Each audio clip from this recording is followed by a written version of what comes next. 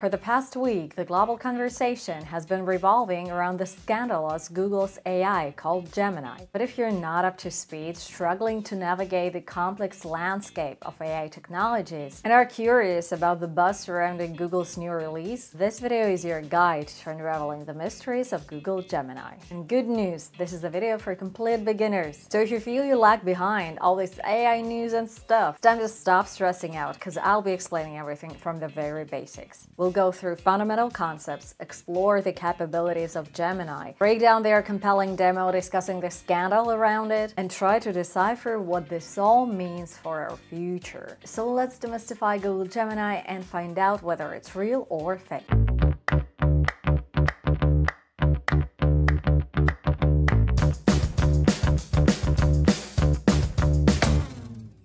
To start with, let's break down a couple of basic concepts. So you know that all these IT behemoths are developing their AI tools, right? And you definitely heard of and tried ChatGPT, which is basically a chat where you can type your question and get an answer. You might have also heard that a while back, Google developed a similar technology called Google Bard. Bard is a conversational AI tool developed by Google. You can test it out at any time at bard.google.com. Google claims that you can collaborate with Bard to brainstorm ideas, spark creativity, and accelerate productivity. However, a couple days back, Google announced a new technology called Gemini. Let's now see how it's different from Google Bard. Google Gemini is a multimodal large language model developed by Google. Whoa, let's pause here. To make sure we're on the same page and to fully grasp what Google Gemini really is, we need to deconstruct each concept in this definition. A language model is an artificial intelligence system that uses machine learning to predict and generate language. It is trained on a large amount of text data, such as books, articles, and social media posts, to learn patterns in language and understand the relationships between words or phrases in context, so that later it could reproduce similar patterns. Once a language model is trained, it can be used for a variety of tasks, such as generating new content, summarizing text, answering your questions, or translating between languages. Alright, moving on. So what's a large language model then? Now, a large language model specifically denotes the trend of training a language model with a significantly higher number of parameters. In recent years, it has been observed that increasing the amount of data and computational power used to train language models with more parameters consistently leads to improved performance. So large language models have substantially more parameters than their predecessors and are capable of generating more accurate and contextually relevant language outputs. It's crucial to understand that their performance hugely depends on the training dataset. And it's basically a reason why all these products like ChatGPT and Google Bard are free. Every time you use one of those tools, you're basically their beta user, training the model even further. Back to Bard and Gemini. Bard is an older large language model introduced in 2022, while Gemini is a newer one introduced in December 2023. You might want to think about it as an upgrade, the next version that has a different name. The main difference between the two is that Gemini enhances the capabilities of Bard by combining two large language models, the Bard language model and the Gemini Pro language model. This combination allows Bard to have more advanced reasoning, planning, and understanding abilities. The overall Gemini is an upgrade to Bard that enhances its capabilities and gives users access to more advanced features. The last part of this definition that we need to break down is multimodal. Multimodal AI combines multiple modes or types of data to increase the accuracy, understanding, and predictions of AI system. In multimodal AI, various types of data such as text, images, audio, video, and traditional numerical datasets are processed together. For instance, it mixes language and visual understanding, so it can create a text describing what you draw, or vice versa. Draw something based on your book, article, or blog post. So let's see what Gemini is capable of.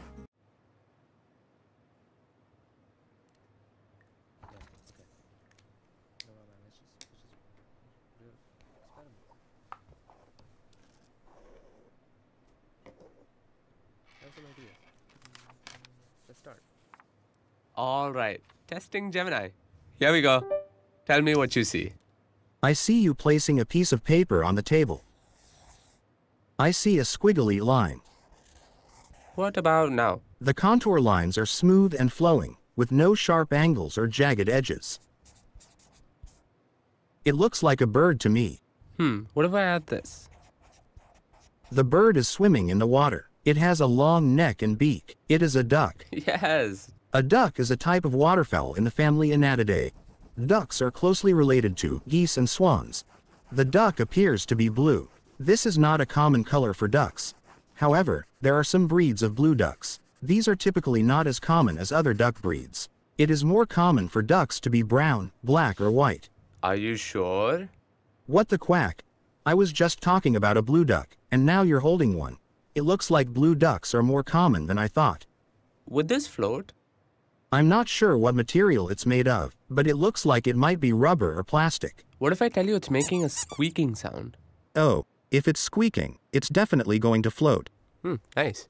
It is a rubber duck. It is made of a material that is less dense than water. Can you teach me how to say this in a different language? And give me a few options. Ooh, can you explain how to pronounce the Mandarin one? Is it Yazi? 鸭子 Is pronounced with a first tone.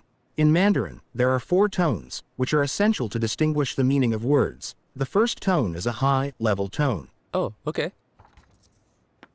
The duck is in the middle of the ocean. There is no land nearby for the duck to rest or find food. It is unlikely to find ducks here naturally. Okay, based on what you see, come up with a game idea. Oh, and use emojis, please. How about this? We can play a game called Guess the Country. Sure, let's do it. Clue 1. This country is the home of the kangaroo, the koala, and the Great Barrier Reef. Oh, that's easy. Clue 2. This country loves football and has won the most men's World Cups in football history.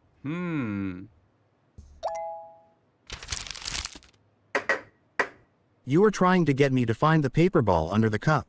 I accept the challenge. The cup to the left. Nice. I know what you're doing. You're playing rock, paper, scissors. What do you see now? The fingers are spread out to look like the wings of a butterfly. What's this? Big ear and barking mouth. A dog. Sweet. The coin should be under the right hand. I don't know. The coin is in the left hand using a sleight of hand technique to make it appear as if the coin has disappeared. Both objects are round and flat. There you go. Both are food. The orange is a healthier choice than the cookie. Citrus can be calming, and so can the spin of the fidget toy. They are both examples of popular toys that have been enjoyed by children and adults alike for many years. Give me some ideas for what I could make with this. I see pink and green yarn. How about a dragon fruit? Or how about a green cake with a pink heart? Okay, how about these colors? And maybe show me some animals. Okay, now I see blue and pink yarn. How about a pig with blue ears? Or an octopus? Or a bunny with a pink nose? Ooh, I'll keep those in mind. Which way should the duck go? Going left leads to a duck, which is a friend. Going right leads to a bear, which is a foe. It is better to make friends than foes, so the duck should go left. Smart choice. This is a picture of a crab. That's right. Is this the right order? No, the correct order is Sun, Earth, Saturn. Based on their design, which of these would go faster? The car on the right would be faster. It is more aerodynamic. Which looks more fun? The one on the right, because it has a loop. What do you think this person might be saying? How about a woohoo? Ooh, I love that.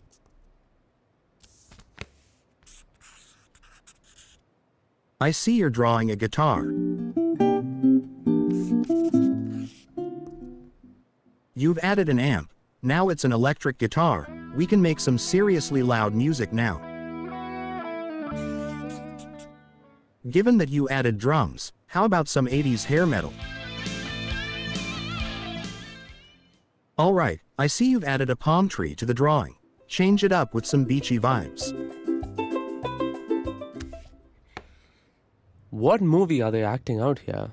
I think they are acting out the famous bullet time scene from The Matrix. Ooh, nice.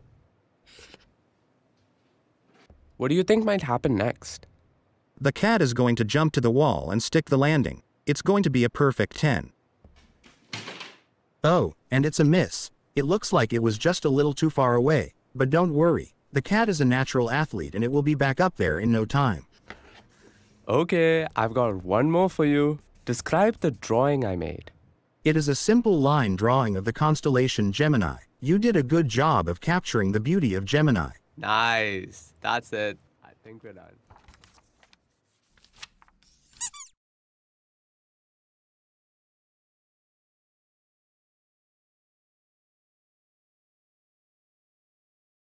Has this video got you excited? Well, let's discuss it. After this video was released, a lot of reputable media called it a fake, causing alphabet shares to sink. But let's dig a little deeper into what happened. Is this video real and has the future already come, or is it a fake and Google is claiming that they have something they never had? To a casual viewer who never worked in IT, this video kinda looks like magic. Basically a real-time Jarvis. But to the IT crowd, it might look fresh, but unlike a blissfully unaware person, we take it with a grain of salt, and let me explain why. First off, you need to know that the algorithm is not capable of solving each and every task in the world. So everything you see on this video has been carefully pre-selected for you to see the desired results. But it actually goes even further. The reason several reputable tech media call this video a fake is that it was highly edited. So the allegations are basically true.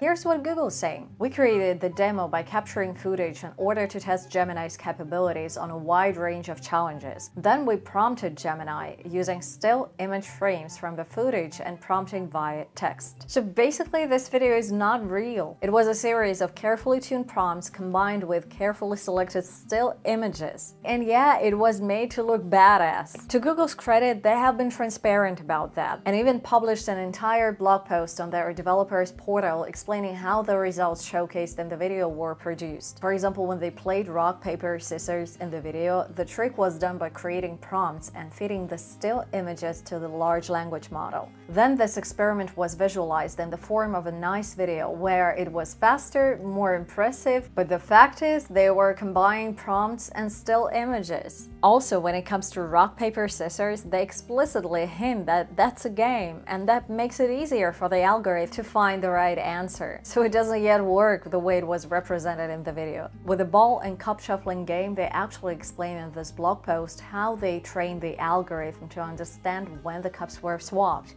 adding, of course, in what always get this challenge right. Bottom line, Google Gemini is not yet as powerful as it is in this video. What it can do though is switch between modalities. You might draw a picture and ask it to compose a song about it, or you might fit in a book and ask it to create an illustration for it. It's like Gemini is acting as a translator, but instead of translating between languages, which by the way it's also capable of, it's translating different modalities. From image to text, from text to music, and from video to text. For Google, the goal of this video was definitely wowing the audience. And they totally did. Yet being called hands-on with Gemini, it demonstrates functionality that is nowhere near the current release. And that just makes you wonder, where is this fine line between faking something and exaggerating it for effect? Lying? Or presenting your products in the most favorable light? It's this big problem about offers that I mentioned in this video. You need your offer to be enticing and captivating, but you also need to deliver on it. Google later claimed that this video was about inspiring their team and the world with the opportunities that AI might offer in the future. And that's okay, there is nothing wrong with creating a video that would present a vision for a specific product. But calling it hands-on is really misleading. What do you think?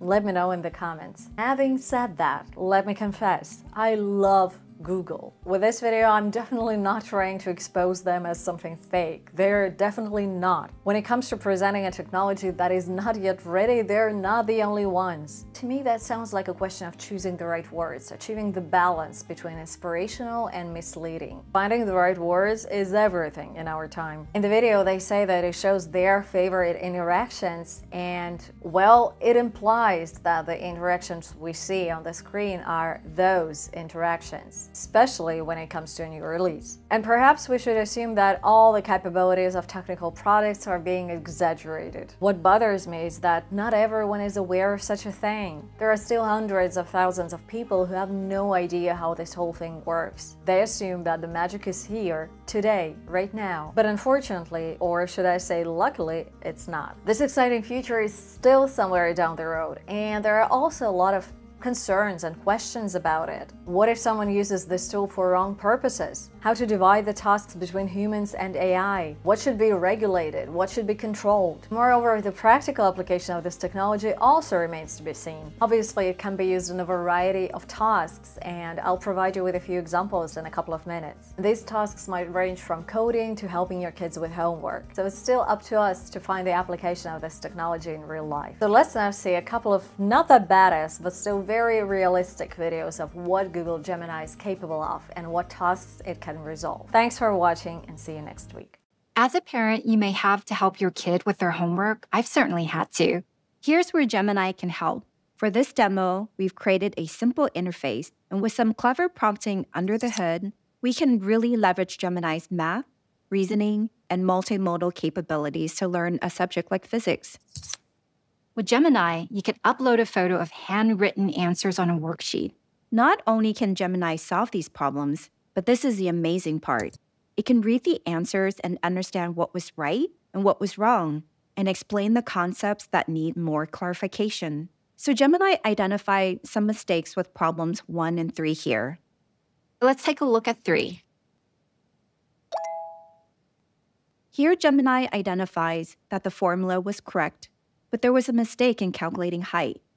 We can ask Gemini to explain in more details why the height is 50 meters instead of 6.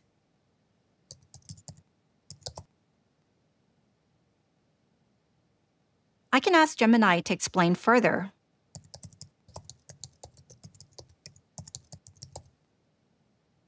Here, Gemini explains the step-by-step details to solving the problem. Because of Gemini's ability to understand nuanced information and answer questions relating to complicated topics, it can give you a customized explanation of the subject you're trying to learn. And lastly, if you want to learn more, you can just ask. Gemini will provide personalized practice problems based on mistakes. Here I have a similar problem where I have to figure out the cat's speed, where the height of the ramp is double. Oh yeah, I knew that.